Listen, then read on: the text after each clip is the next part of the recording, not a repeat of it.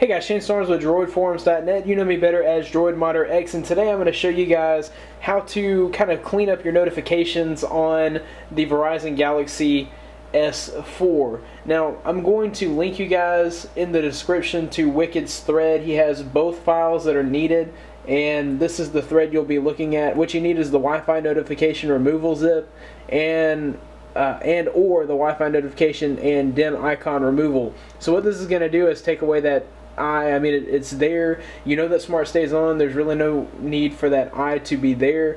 And then, of course, we're going to remove this wireless network available crap that's there. It's just taking up space and it's useless for most people. So what you want to do is download one of those two files, and we'll go ahead and boot into recovery. So you will need to be rooted, and you will need a custom recovery installed. Of course, you can find each of those methods at Droid Forums as well. So once the device is powered off, we're going to hold volume up, home, and we're going to press power until we feel it rumble and then release power. Now we should be able to boot into recovery, and we're just going to flash either of those two files.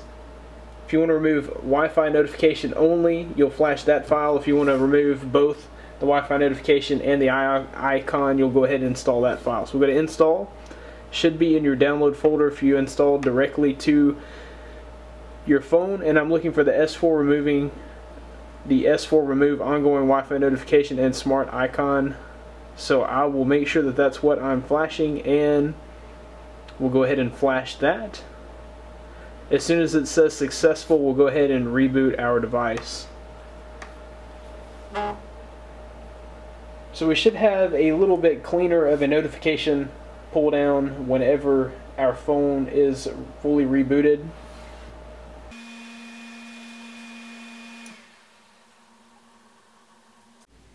Okay, so you see that our smart looks like our smart scroll eye has disappeared. It started to show up and then it went away. It looks like it's going away and coming back, so I'm not really sure what's up with that. It appears to be gone for now, and then you see that our Wi-Fi notification is totally gone there, so that is awesome. A much cleaner pull-down notification experience.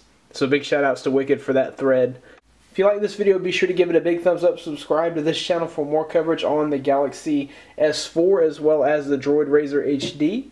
Once again, thanks for watching. I'll see you guys in the forums.